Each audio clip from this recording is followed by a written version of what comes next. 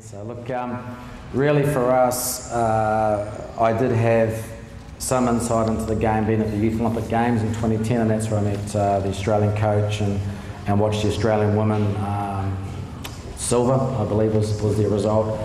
And really, for my group, it was about getting us there early. We were there 48 hours beforehand. Again, we played Team USA, and I can have a joke with Steve. Mel Young was the referee for the second game, coming out of retirement after 25 years and so forth. And it was a turning point for us because a couple of my younger players in the team actually said, well, coach, what you're saying is right.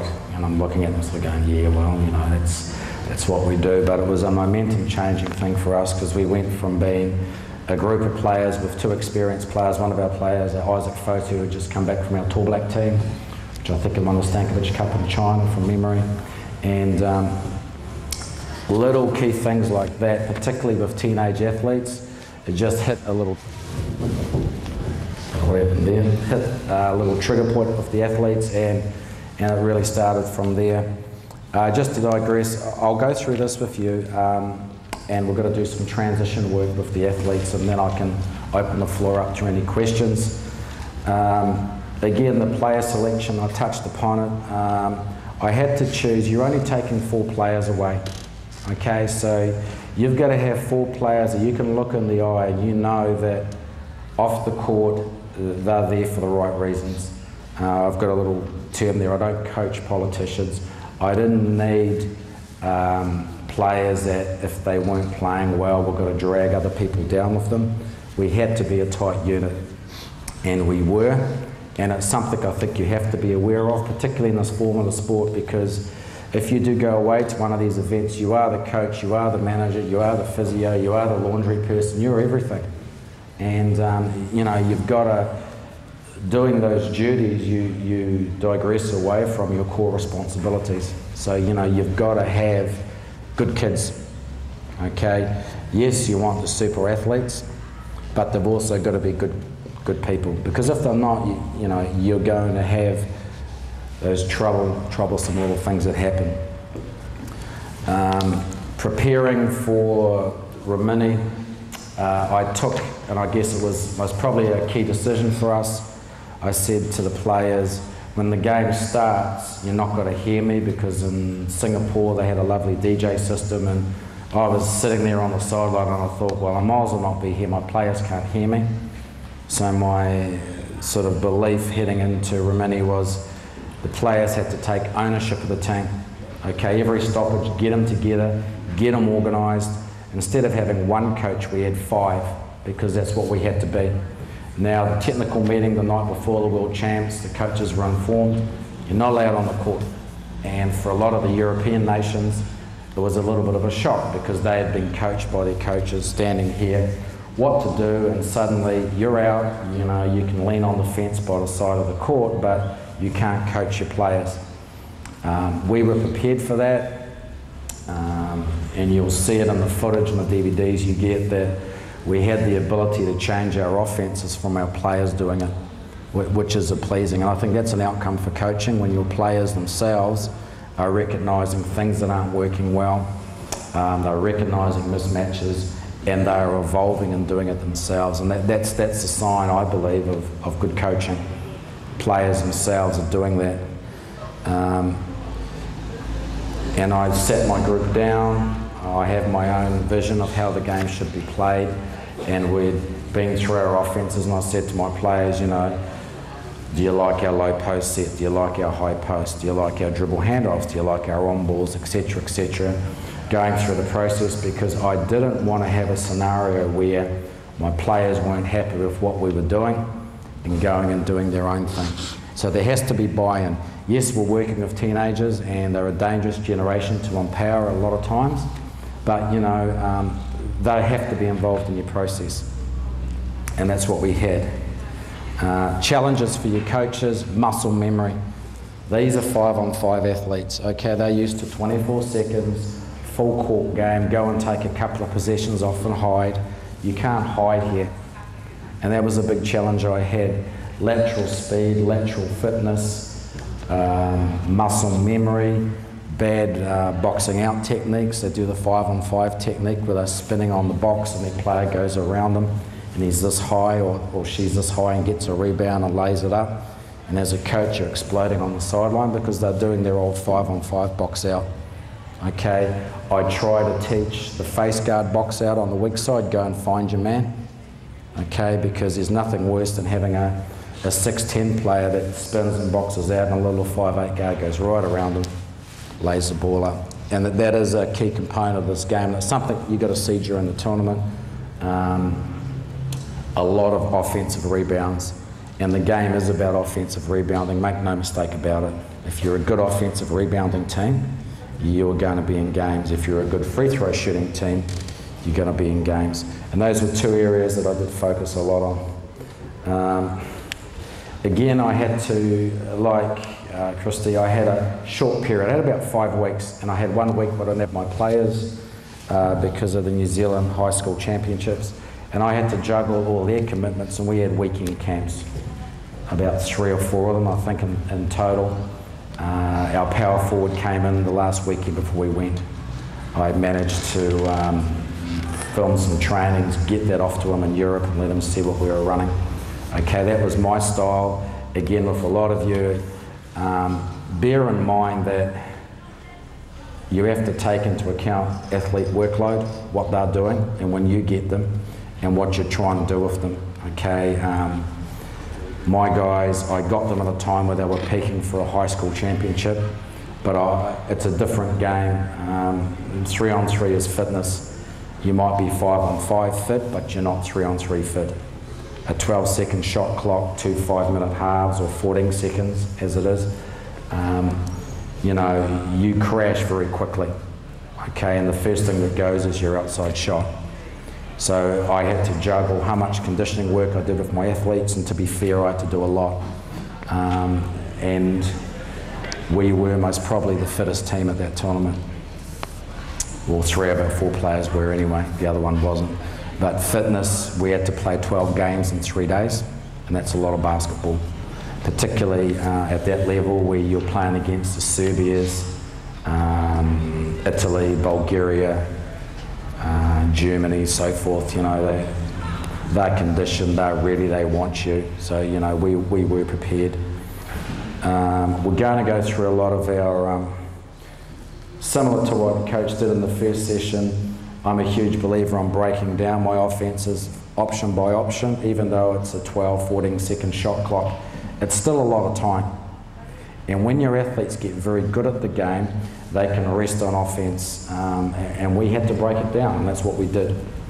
I would set the shot clock, game clock for 2 minutes. We'd do 1 drill for 2 minutes, 3 on, 3 off, going, then we go and shoot a free throw each, then we stretch, we've got a minute recovery, then we go into the next option. Read and react principles, but that's the way we had to. It's a crash term, that's the way we rolled, that's the way we prepared. And it was conditioning work, it was getting into the athlete's DNA, what our offenses were, read and react principles, whether it be a low post, a high post, or whatever, just so that they understood what we were doing. Because these athletes, they crash quick, they panic, first reaction, take the shot, take the shot, take the shot. So they have to be able to adjust and handle that. Okay, again, 3-on-3, you have your great street ballers, your social athletes, and you have your high performance athletes. And really, for the high performance athlete, it was making them understand that structure will beat street ball. And you'll see that when you receive the DVD from there, all the teams, as touched on earlier, they all ran on balls, they all ran low post, high post stuff. There wasn't a lot of just get it out and hoop it up stuff. So it is also a good teaching tool for your clubs, for your national programs, teaching on-ball principles and very good shooting drills as well. Okay, so that's really a lot of that. I'll get the athletes up if you want to start to warm up, because we've got to take you through some made-miss basket principles. I'll give you 2 minutes to warm up if you like, because we're going to get after you a little, okay? All right. You will receive the breakdown. These are just breakdown sequence drills. I like the pass. I don't have a problem with passing on a missed basket. Again, it's an individual coach's prerogative, but my principle was get the ball out here as quick as possible, okay? I play 3 receiver spots, as does coach with a very good Australian team she had. Split line 245s. Use the width of the court, okay? Don't clutter it. Play out of it. Don't be scared to pull your team out deeper on the court, okay? Change it up. Use the width.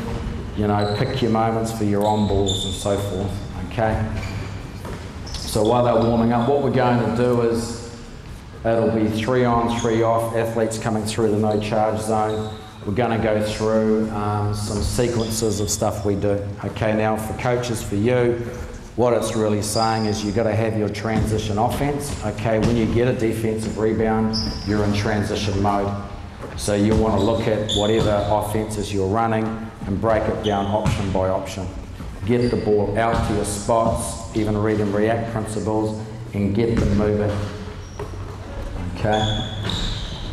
We ready there, team? Very good, very good. Okay, so we'll break into our 2 colour groups. Red can come in first. Okay. Tanya will have a laugh. This is about the 8th time in 4 days you've seen this. Okay. I believe, my personal opinion, these drills gave us the edge purely because they were conditioning drills, okay? And I've got a microphone on and I won't be barking like I usually do, but we lift the intensity, okay? Great athletes here. I came into the training, I was very impressed with a lot of your work this morning, okay? But we're 5 on 5 fit. This game's different, okay? And this is where you put the kilometres into the body, okay? These drills. You don't need to do a lot. What I'd like you to do is we've got to rip the ball out of the net. I want 2 of you out into receiver spots, say 45 and a split line. We're going to go a post hit, okay? On the catch, pitch it out. So any time on your defensive rebound, you get it, you're looking, you pitch out, and we're sealing, okay? 2 scenarios for me personally. The FIBA rules last year stated 4 team fouls, you're on the line. We had a concrete mixer, about a 6'5", 6'6" boy, and no one could move him, and he can bang. So we got teams, whenever he got a defensive rebound on a pitch out, would come back into him and he'd either finish or draw a foul. Okay, and we got teams in the red very early on in games. And then we could go to our on balls, dribble handoffs, and we could get to the hole, and on fouling situations we go to the line. Okay, that was my way of attacking it, because we were an undersized team, so we had to attack the transition component of the game. For this group here, so what I want you to do, whoever gets it off there, you're posting up, okay? Hit a wing, pass straight back in, made, go through the no charge, circle out, next group in. Okay, have we got it? Visual learners like me? Yeah. Very good, very good. Whoever gets it, you just pitch, seal, other 2 out. Let's do it quick. I don't want to see the ball touch the floor. Yeah. Okay, Yeah. all right, let's go, thank you. Hit it, good. Yep, next group in, let's go, let's go, let's go. Rip it out, rip it out, rip it out. Okay, hold up, that's fine. Yep, next group, let's go, go, go, go, go, go. Just leave the ball, girl. Yep, don't stand there, just get it out, get it out. Let's go, good, good. Next group, pick it up, rip it out, rip it out. Okay, we'll hold it up, that's good. Very good. We'll critique things a little bit. Remember, you get the rebound, okay? See the floor, rules of the tournament. No point throwing the ball to a player on the run out, okay? Because it's not live to she's to here. Primarily, we want to hit the player on the catch here, so you got your shot or you got your dump, okay? We'll do that 2 more times, 1 trip each. Let's go. Let's go. Good, good, excellent. Watch your passing. Nice job, nice job. Good, good. Watch the travel. All right, good. Okay, let's go up fake steps through on the post catch. Thank you. Let's go. Good, good. Nice. Finish. Good, good. Let's go. Let's go, girls. On the seal. Nice job. Just give up a basket. Come on. Follow through and finish. Good. Nice job. Pick it up. Pick our speed up. 2 more trips each, please. 2 more trips each. Both teams. Yep. 2 each. That's all right. Let's go. Let's go. Don't telegraph the wheels. You're making the pass. Come on. Good, good. Finish. Finish. Don't be shy. Don't worry about it. Let's go. Good. Good. Excellent. You're counting. I'm New Zealand. I can't count. Let's go. Good. Good. Good, good. Last group. Come on. Come on. Okay. That's it. Nice job. Finish, please. Good. Come on. Come on. You're on camera. Okay. Okay. Remember, as soon as you pick the ball up, or as soon as you get the rebound, the clock's bang on 14 seconds. So my principle was get it out quick. If you're being pressured, yep, you dribble out, okay? Now, this time on that post catch, I want that weak side guard diving. So you're catching it, backdoor cut, layup. I don't want to see the ball touch the floor. Does that make sense? Real quick pass and drill, okay? Transition, 2 passes, 1, 2, 3, okay? Let's go. Good. Yep, nice job. Good, good. Let's go, let's go. Nice. Yep, come on. Back, okay, you want to take a jumper? All right, let's go. Yep, good, nice cut. Let's go. Yep, good. Yep, very good. 1 more trip each. Oh, I like that shot, huh? You like to shoot, that's good. Good. Let's finish, girls, let's finish. Come on. All right, that's good. Okay. I stole a lot of that sequencing off the Israel coach at the World Under-17 Champs. We played, there was an exhibition tournament in Hamburg during the Under-17 World Champs, and Israel won the tournament. We finished 3rd, and they had a team of, I was probably shooting guards, small forwards, and their ball movement was amazing. On transition, it was just, honestly, it was like table tennis, the way the ball was moving. Okay, so I took some of those principles. What we've got to do now, post-entry, guard on the wing pass, your man's doubling down on the post, you can just slide in and kick back for a jumper, right? Yeah, just round in. You have to get used to my accent. Okay, let's go. Good. Yep. Good. Nice job. Yep. Try not to go through the middle. Good. Okay, so while they're doing this, I think this is very similar to what you saw in the last offensive breakdowns. Good. Yep. Yep. Okay. That's good. Finish it. Last group. Okay. All right. So with my team or my group, I'd set that for 2 minutes and we go and we work hard. And for yourselves, whatever offenses you run, you break it down option by option. Okay, so it's getting in the DNA, what they're doing. And at the end of the 2 minutes, they're on the free throw line because, you know, when you go to these tournaments, the kids have got to crash quickly. So they've got to experience the shooting mechanics on that free throw line when they're getting maxed out. Because that's where we won our title, on the free throw line. We shot very well, just from doing a lot of that.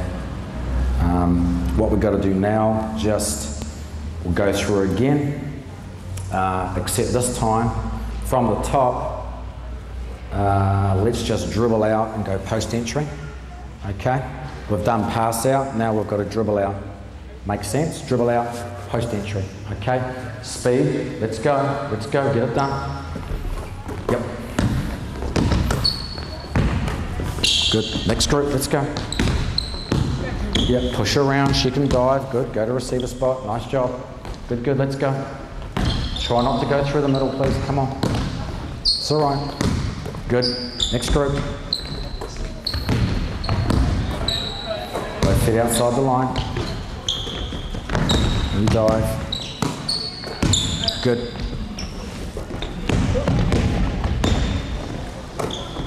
Yep, and we'll just hold it up there. The reason why I'm doing this is a lot of kids instinctively, athletes will, I can make fun of some of our own players, our New Zealand style of doing this, and get the ball and dribble out and take our time and order our coffee and turn around. And we've got about 5 or 6 seconds to go on the clock, okay? So we get after them, you know, you've got to get that ball out quick. Instinctively, we like to take our time because we're thinking further down there, okay? So we do a lot of this, and it's really important. You may not agree with me, you're you're entitled to your own opinion, but this made us fit, strong, fairly sound decision makers. And I'll say all that, and when you get the DVD and you'll see the final, it was the 12th game we'd had in 3 days. We most probably defensively had our most horrible game because it was 2 teams that were about ready to fall over. But, you know, we just hung in there. But this stuff here prepared us. When you go to these tournaments, it's a lot of basketball. Believe me, look at your teams tomorrow, they're going to be a little sore, okay, because this is all different for everyone. So the management off the court, the little rollers, you know, break, good stretching, hydration, nutrition, okay, all very important. This time we've got to pitch out, dribble out. I want the big come setting the on ball, and we'll just pull it and play out of it, any option. Dribble out, call it, fist it, pick and roll, weak side shooter, okay, let's go. Pick it up, good. Yep, try and flick that. Yep.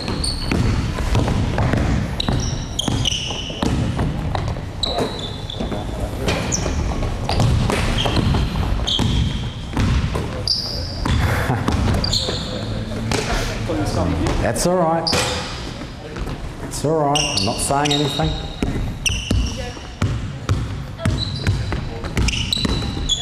Balance the floor. Finish it.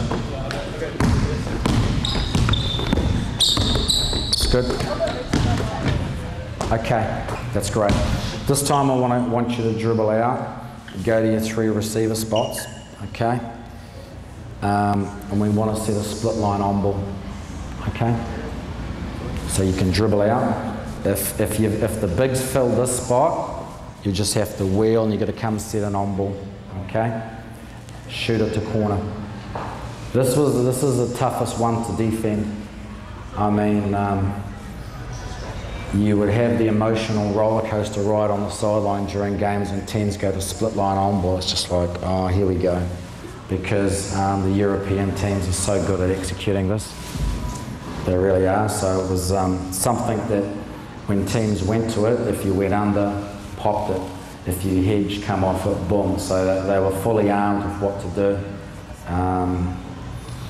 We had our own style of dealing with it, where we would squeeze and get them out of there.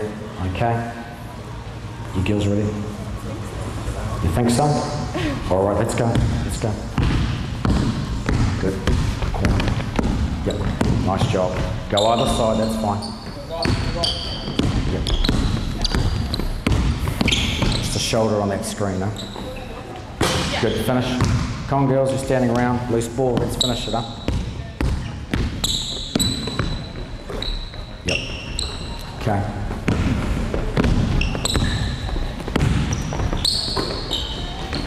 Okay. Last trip. Good. Hit that. Nice job. Finish it. And let's go some free throws on. 2 each. 2 each. So that was just a brief skim through. Again, I just make the point to you, whatever offences you run, as opposed to going 3-on-0, just going through it, break it down.